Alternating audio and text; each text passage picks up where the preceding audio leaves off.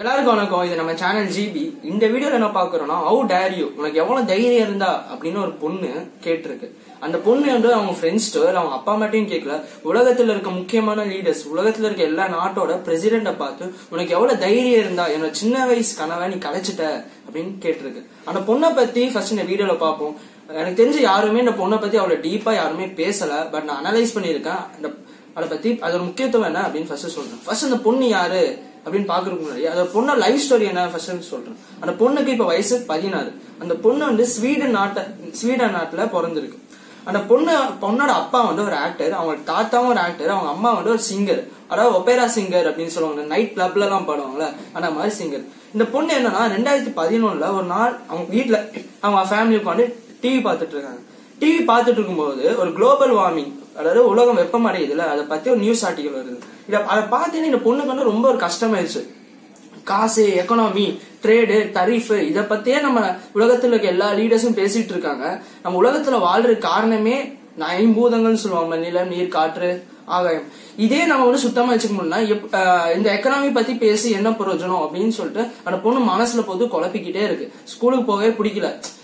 அப்புறம் 2014 அந்த பொண்ணு வந்து ஒரு லூசு மாதிரி ஆயிடுச்சு அப்படின்னு சொல்லிட்டு என்ன பண்றாங்கன்னா, அந்த பொண்ணை வந்து ஒரு ஹாஸ்பிட்டல் கூட்டிட்டு போறாங்க. ஹாஸ்பிட்டல் கூட்டிட்டு போனா அந்த பொண்ணுக்கு ஒரு நோய் இருக்கு அப்படின்னு கண்டுபிடிக்கிறாங்க. அந்த நோய் பேர் என்ன, ஆஸ்பெர்ஜர் சிண்ட்ரோம் அப்படின்னு சொல்லுவாங்க.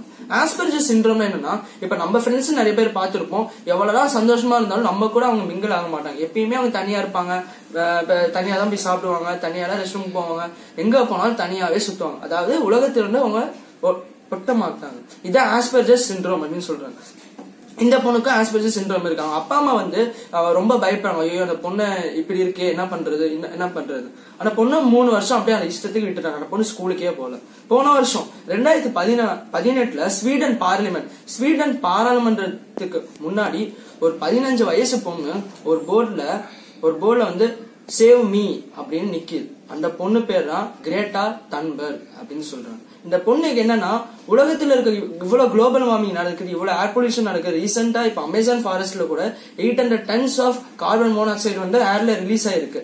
கார்பன் மோனாக்சைடு இதுக்கே ரொம்ப பாய்சனஸ் கேஸ். ஆனா 800 tons of carbon monoxide release ஆயிருக்குன்னா, அப்போ இன்னும் 2050 அதான் நம்ம குழந்தைங்க கூட்டிங்களாம் மூச்சு விடுறது கூட காசு கொடுக்கணும், அந்த நிலைமைக்கு தான் வரும். இந்த முக்கியத்துவத்தை யாருமே புரிஞ்சுக்காம இன்னும் ட்ரேடை டெவலப் பண்றது, அவங்களோட இன்னொரு கண்ட்ரிஸை போய் ஆக்குபை பண்றது, காலனிஸை டெவலப் பண்றது, ஸ்பேஸ் ரிசர்ச் பண்றது, இதே பண்ணிருக்கும் போது இப்போ உலகத்தை என்ன யார் பாத்துப்பா அப்படின்னு அந்த பொண்ணு வந்து 2018 ஸ்கூல் ஸ்ட்ரைக் அப்படின்னு ஒரு ஆர்கனைசேஷனா ஆரம்பிக்குது. ஸ்கூல் ஸ்ட்ரைக்னா என்னன்னா, நீங்க இந்த உலகத்தை காப்பாத்துற வரைக்கும் நாங்க பள்ளிக்கூடத்துக்கு போக மாட்டோம் அப்படின்னு. இது என்னடா, அந்த பொண்ணு பள்ளிக்கூடத்துக்கு போனா என்ன போலனா என்ன, லீடர்ஸ் பாட்டுக்கு அவங்க விஷயத்த பாத்துப்பாங்க. ஆனா அந்த பொண்ணு பின்னாடி 1 மில்லியன் ஸ்டூடெண்ட்ஸ் இன்னும் இருக்காங்க. எல்லா வாரமும் வெள்ளிக்கிழமை உலகத்துல இருக்க ஏதோ ஒரு கண்ட்ரில, ஏதோ ஒரு டிஸ்ட்ரிக்ட்ல, ஏதோ ஒரு சின்ன பிளேஸ்ல இந்த பொண்ணோட ஆர்கனைசேஷன் பேர்ல ஒரு ஸ்ட்ரைக் நடக்கும். இன்னும் இந்தியாவில வந்து இந்த பொண்ணோட பேர்ல எந்த ஸ்ட்ரைக்கும் நடக்கல. ஆனா இந்த யூஎன் இந்த வருஷம் 2019 யுனைடெட் நேஷன்ஸ் ஆர்கனைசேஷன் ஒரு அமைப்பு. அந்த அமைப்பு என்ன பண்ணா, உலகத்துல இருக்க எல்லா லீடர்ஸும் கூப்பிட்டு இம்பார்ட்டன்ட் மேட்டர்ஸ் பத்தி எல்லாம் டிஸ்கஸ் பண்ணுவாங்க. அதே மாதிரி இந்த வருஷம் வந்து இதே மாதிரி டிஸ்கஸ் பண்ணும்போது இந்த பொண்ணை வந்து கூப்பிட்டு இருக்காங்க. அந்த பொண்ணு ஸ்பீச் கொடுக்கும்போது என்ன சொல்லிருக்குன்னா, எல்லா லீடர்ஸும், அதாவது முக்கியமா Donald Trump, American president Donald Trump mention என்ன சொல்லிருக்காங்க, உனக்கு எவ்வளவு தைரியம் இருந்தா என்ன சின்ன வயசு கனவை நீ கலைச்சிருப்ப.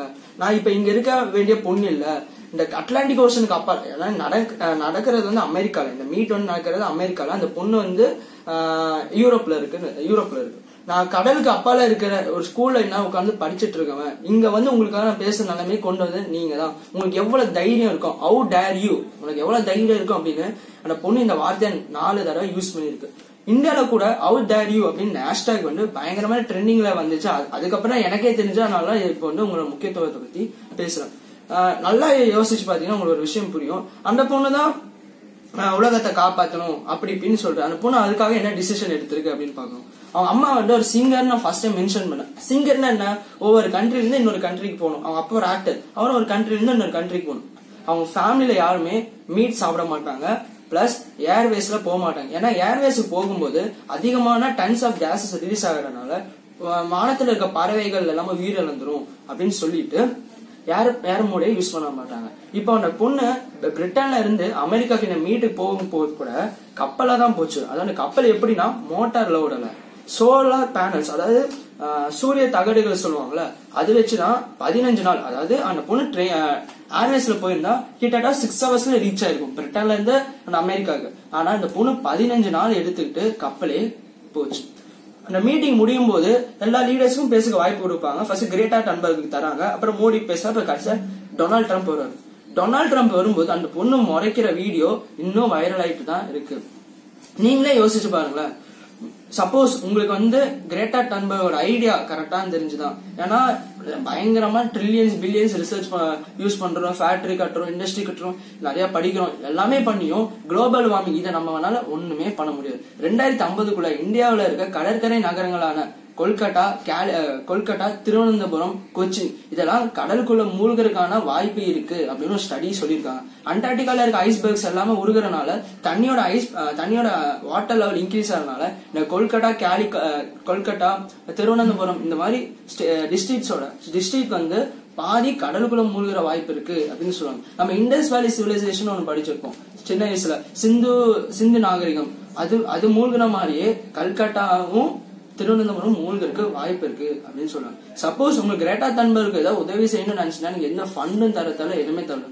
ரோட்ல இருக்க குப்பைய டஸ்ட்பின்ல போடணும், முடிஞ்ச அளவுக்கு ட்ரீஸ் வளர்த்துங்க, முடிஞ்ச அளவுக்கு சோலார் சிஸ்டம் யூஸ் பண்ணுங்க, அதாவது சோலார் பேனல் சிஸ்டம் யூஸ் பண்ணுங்க. இந்த வீடியோல அவ்வளவுதான். வேற எதை பத்தி பேசினா கண்டிப்பா கமெண்ட் செக்ஷன்ல சொல்லுங்க. தேங்க்ஸ் ஃபார் வாட்சிங்.